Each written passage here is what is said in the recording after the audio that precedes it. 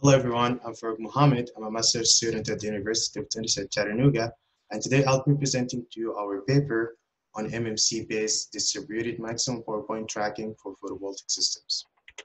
We'll start with a brief introduction about grid-connected photovoltaic systems, and then we'll talk about the proposed topology.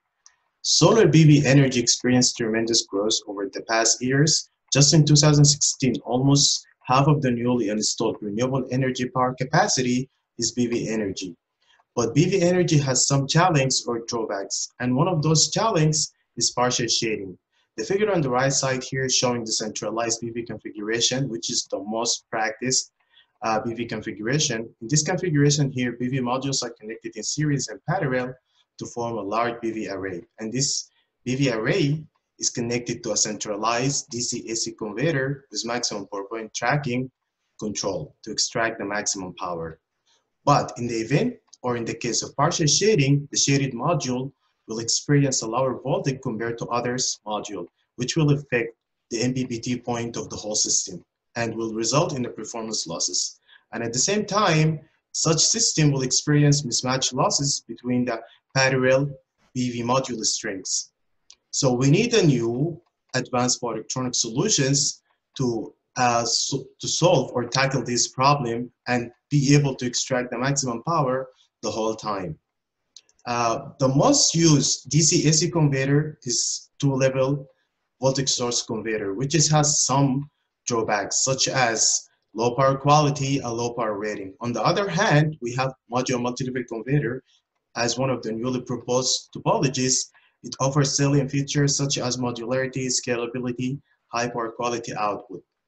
The proposed topology is shown in the figure on the right side, in which each PV module is connected to one submodule on the MMC through a DC-DC converter with MPPT control to extract the maximum power from each of those PV modules.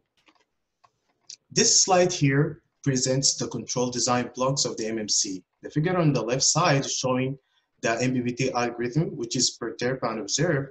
In this algorithm, we measure the voltage and current to calculate the power, and then we compare this power to the power from the previous time step.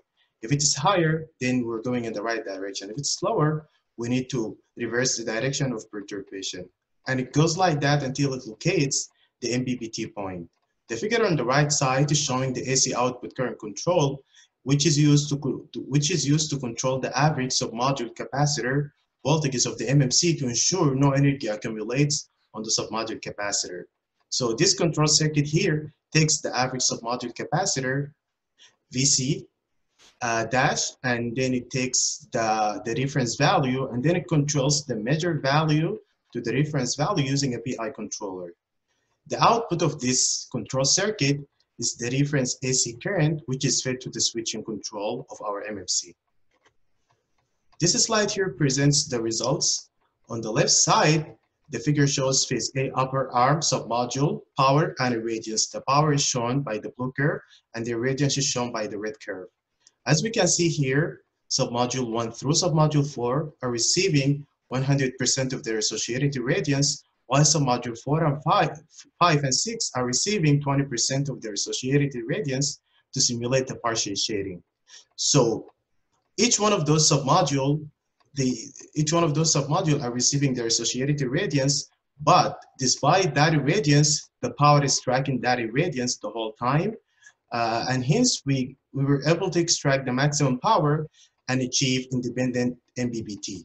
The figure on the right side is showing the MMC performance parameters. The first figure is showing the submodule voltage, and as we can see, the submodule voltage of phase A, the upper and lower arm, they are traveling together the whole time, and they are around their nominal, which is 100-fold the whole simulation time. The next figure is showing the AC output current, and the last figure is showing the circulating current, which is minimized to 0. This paper can be concluded in 3 points. In the proposed topology, each PV module is connected to one submodule through a DC-DC converter. We were able to achieve the maximum power extraction and the independent MPPT, and this paper proposed a novel submodule capacitor, average submodule capacitor control, The paper recommendations also can be summarized in 3 points. First one, we can develop an MMC-based system for integration of PV and battery to tackle the intermittency challenge. The next recommendation, we can investigate simultaneous connection of different DERs such as battery, PV, and EV charger using just one MMC. And the last one, we need to test those topologies in hill setup and design a real hardware prototype.